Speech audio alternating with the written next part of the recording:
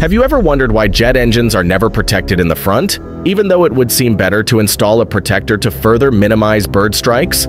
The front of a jet engine, also known as the intake, plays a critical role in maintaining efficient airflow into the engine. It is designed to allow as much air as possible to flow into the engine. If the intake were to be protected with mesh, it would significantly reduce the airflow, which would reduce the amount of thrust that the engine could produce.